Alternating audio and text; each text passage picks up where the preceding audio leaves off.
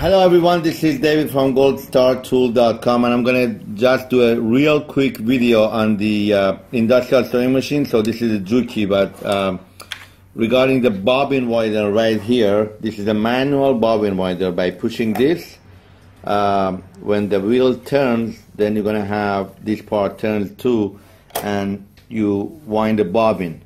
Now, some of you might have a problem with the spindle right here. There is a spindle, and sometimes if you put some of the bobbins in there, when this turns, the bobbin does not turn, and the reason is because the spindle, it's you see there is a slit right here. If you do a close up, right, exactly, you see that slit. We gotta make sure that this slit is opened up, so it could hold the bobbin all the way. So when you put the bobbins in there, it will hold it tight, and the thread comes from here toward the bobbin, from left to right, turns once or twice, and then you push this down, and then when you when the sewing machine is working, it will turn the bobbin and it will turn the thread.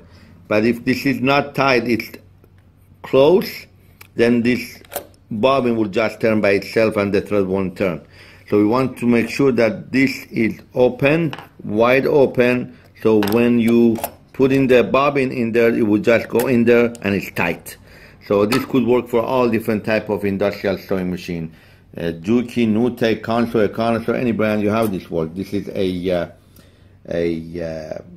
Juki DDL8700, but it works all the same on all the industrial sewing machine.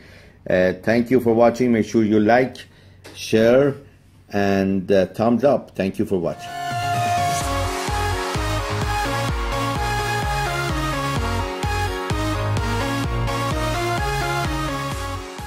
This is our website, goldstartool.com.